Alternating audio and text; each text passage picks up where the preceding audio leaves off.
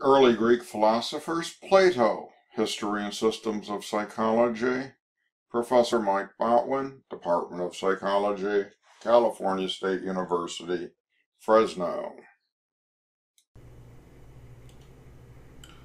Plato represents a transitional figure in philosophy, and his work can be divided into two periods. First, he was simply a reporter of Socrates' ideas. He was a groupie. He was one of Socrates' shining students, and he was an aristocratic type Greek. Excuse me. Now, the second phase of Plato's career, he developed a blend, a hybrid of Socratic philosophy and Pythagorean theorem that he kind of made his own. So let's look at this work. I said, let's look at this stuff. Let me get the PowerPoint moving here. Here we go.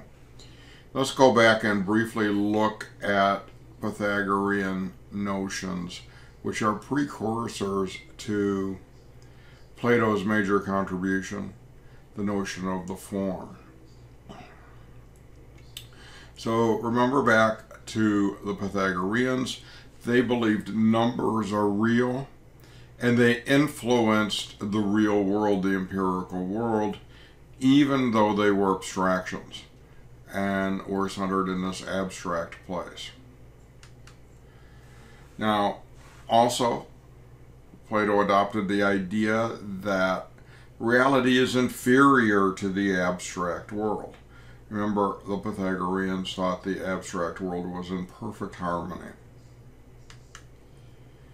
And Plato develops this idea of form. Now, Plato's forms are based on the assumption that everything in the real world is a manifestation of a pure form in the abstract world. Since nothing is perfect in the empirical world, you have to look at where is their perfection, the abstract world. So everything, according to Plato, has kind of this dualistic existence. You have an inferior version in reality or the empirical world, and then a perfect version of it in the abstract world. Let's explore that in a little bit more detail. So, Plato says that when we experience something, we have an interaction between a pure form and matter. Now, matter is constantly changing. Think back to Heraclitus, who talked about things being in a state of becoming constantly. Also, our interactions with the matter change with experience, change with age. We've talked about these things before, so I won't reiterate them. But everything in the empirical world, the manifestation of a pure form, and some kind of matter that, I don't know if you want to put it in more colloquial terms, it's kind of mucking up the pure form. We never see the pure form. Now, forms, in Plato's view, have their own existence. They are real. Here is my notion of chairs. Now, take a second. I want you to think about a chair. Close your eyes. Get an image of a chair. I promise I won't do anything funny when your eyes are closed. Close your eyes and get a chair into your head. Just think about a chair. And there are many, many, many, many chairs. Some of them are comfy and have cushions. Some of them are straight back like a dining room office chair. We have a director's chair there, a beach chair, a Jetsons-like chair, and even a chair that moves, a rocking chair. We can even call a beanbag chair a chair, but it's not really a chair until you put your seat in it. Each one of these is the manifestation in the empirical world of the form of a chair. Some chairs are more close to an ideal form than others. And what's ideal is in the abstract world, where there is this perfect chair. I wish I had that for my desk right now. Love to have the perfect desk chair. Now, even in more modern times, in the 1980s, Eleanor Rosch, a Berkeley cognitive psychologist, devised the notion of prototypicality, which doesn't have an abstract and empirical world, but what Rosch says is that some things are a better example of a category than others. So if you look at all the chairs on this slide, and there are several chairs there, I hope I turned in the right direction on the video, I'm not getting a preview. Some of those are going to be more, if you would say in Rosch's terms, chairy, or have a greater chairiness than others of those chairs. The director chair doesn't have, probably not the chair you were thinking of when I had you think about one in your head. It's probably the one that's immediately to your left of my little the language or the Botwin theory of chair forms. That's probably close to being what Rosch would say is a prototypical chair.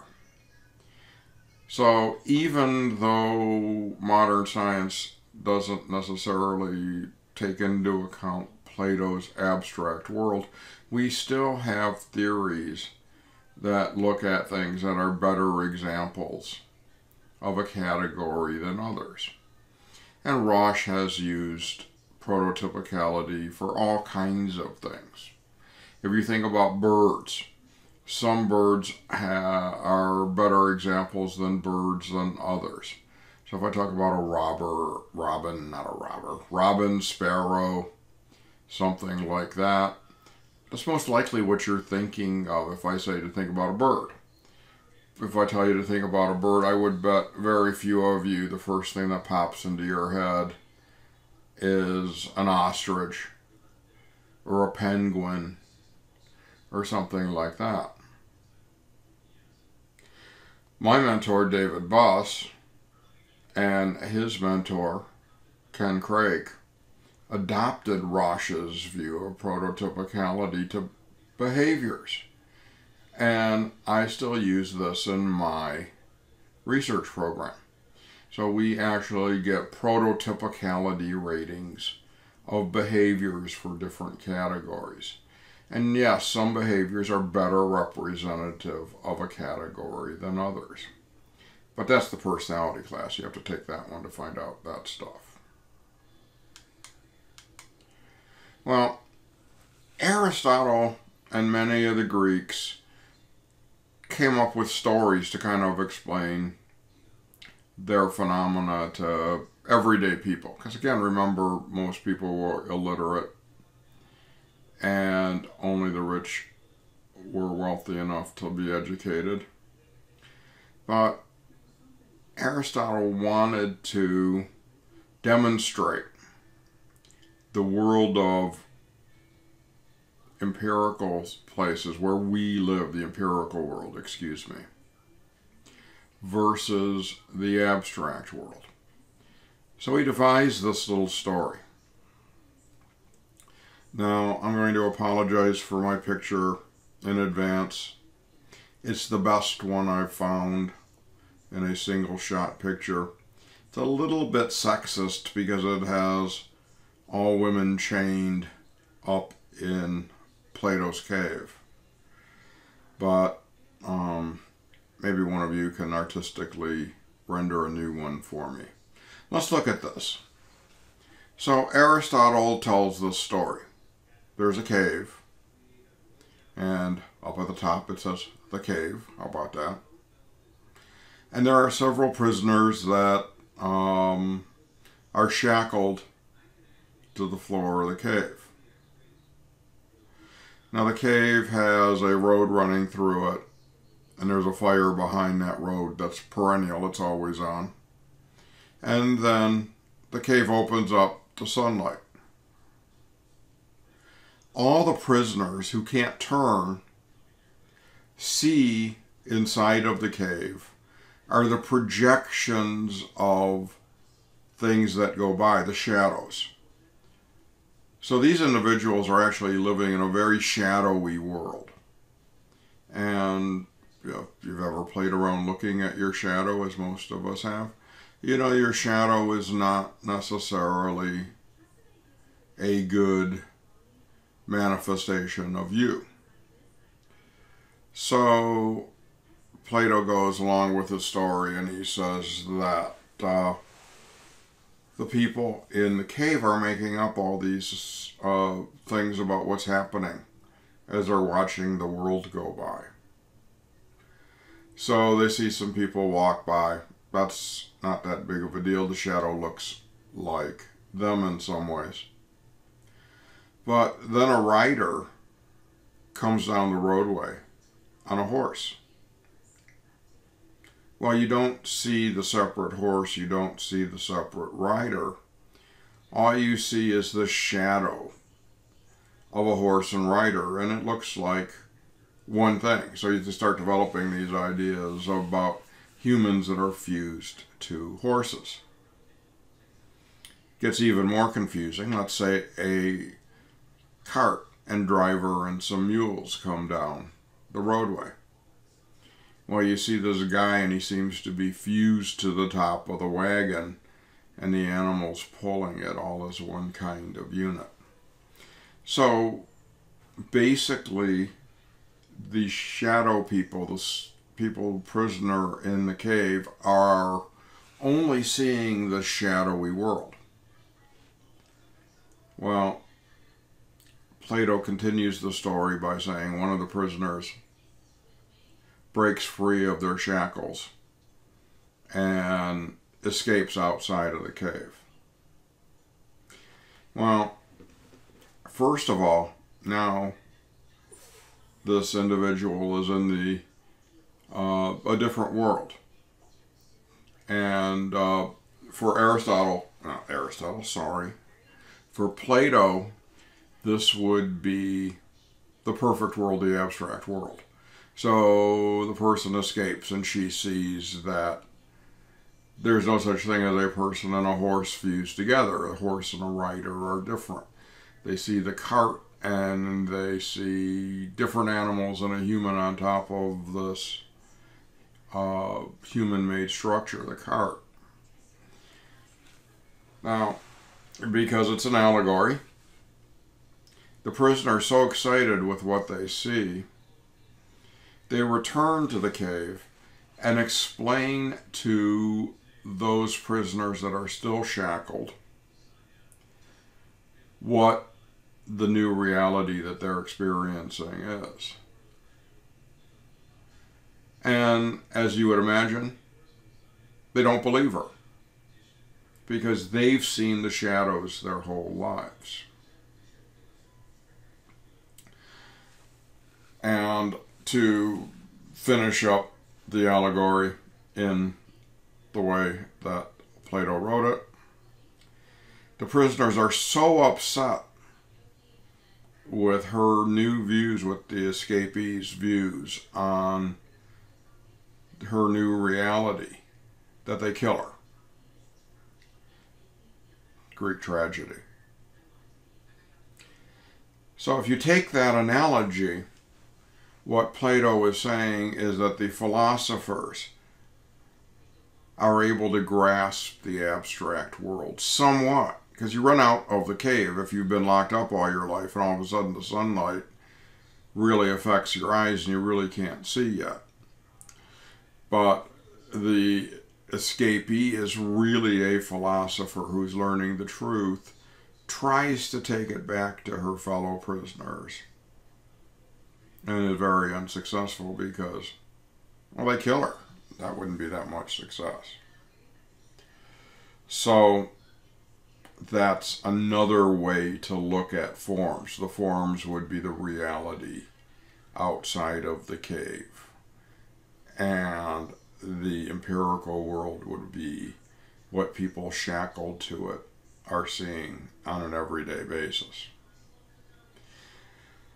Well, how do we know this abstract world of forms? Plato says that between existences, when we pass and our body dies, our immortal soul, and we'll talk about the Platonic souls in a little bit,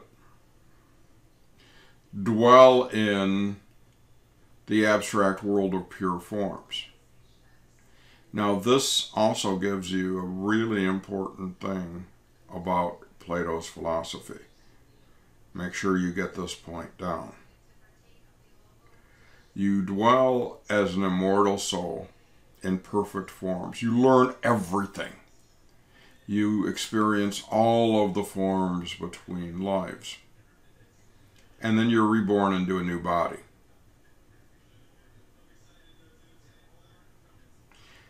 Now, unfortunately, we don't directly remember everything in the land of the abstract world. But Plato says that if we try hard enough, we can reminisce or we can remember it.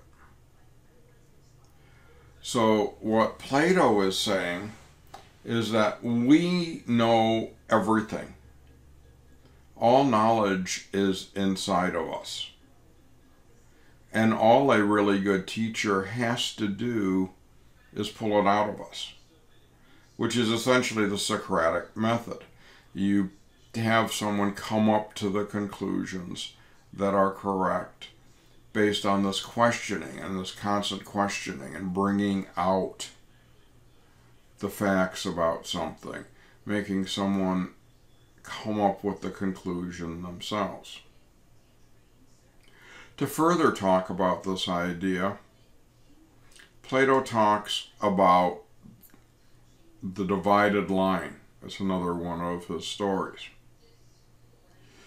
There are two worlds. There's the intelligible world, which are the forms,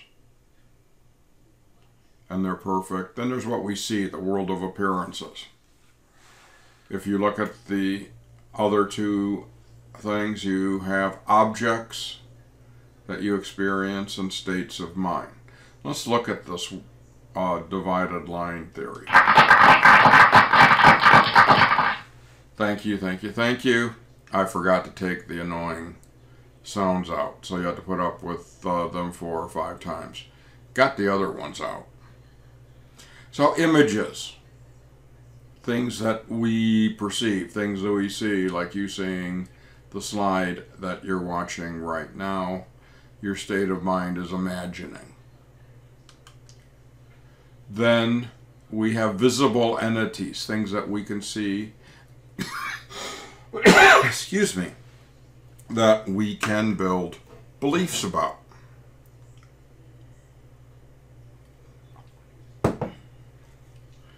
And then we go into the intelligible world, things that we have to deduce that are in Plato's abstract world. So mathematical objects. How do we get to those mathematical objects? We think about them. We think about different mathematical relationships, geometric relationships, geometric proofs, algebraic proofs, things like that. And then finally we get to forms. And we can know the abstract world by pulling this knowledge we've already got inside of us out. And then ultimately, we have the most important form of all, which I guess deserved a drum roll, the good, which is the perfect form, knowing what is good, knowing what is right through active reasoning. So, Plato believed we have three components to our soul. First of all, we have the immortal rational soul. This is the soul that exists consistently through time, through different bodies.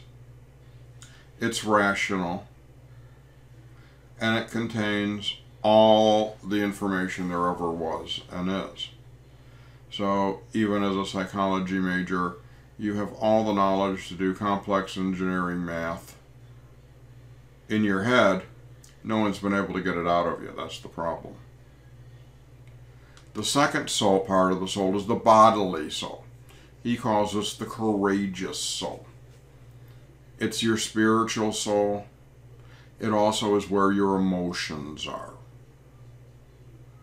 Now, the lowest part of your soul is the appetitive soul and the appetites. And we've talked about how the Greeks used the appetites to talk about basic motivational things. So the basic motivators are things like hunger, thirst, sex, thermoregulation, stuff like that. And these are things that we need. And sometimes, Plato says, they get in the way of really knowing things. In fact, he says these three states of soul are always conflicting with each other. If you're tired, if you're sleepy, you have a hard time studying. If you're hungry, and I think that a lot of us eat when we're studying more out of boredom than out of appetitive soul issues. But Plato says these things are always in conflict. If you're thinking about sex too much, you're not thinking about the perfect forms and their manifestations. You're not thinking about rational things. In his famous treatise on a utopian society, Plato talked about different castes of individuals. And he thought that the philosopher kings should be individuals selected because they mainly thought rationally all the time, and they should be provided for so they didn't have any appetitive needs. And then you go down the line from nobility, craftsmen, all the way to the bottom where you get the base people who are the workers, who are always working and worried about food and worried about sex and drinking and living it up, and not working and thinking about their higher rational souls. So it's an important part of his theory. In fact, he believed that a truly rational person should be able to control their appetites and emotions. Now, this function of the soul is to focus on rational thought. So, now that I've mentioned food, you should be delaying the gratification of going and getting a cookie and finishing this video on Plato.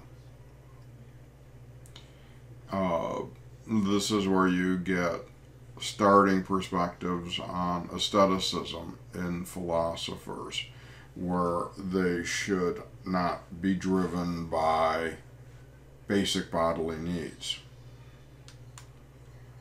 In fact, Plato saw an inverse relationship between the concerns for bodily experiences and status in society, as we've already talked about. To sum him up, and his views as they apply to psychology, and Plato had lots of other interesting things to say, we're giving him very little time here. His supreme goal in life is to free the soul from the adulterations of the flesh.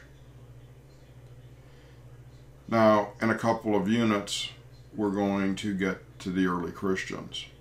And you're going to see that a lot of early Christianity is built upon Platonic ideas. This is where you get the ideas that eventually form a celibate priesthood and I don't know what to call it, nunhood. The religious don't worry about sex. They don't worry about eating and drinking fancy food. They become very aesthetic. So that's Plato.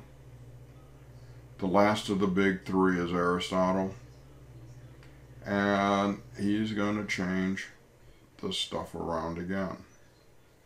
See you next time in the history of psychology.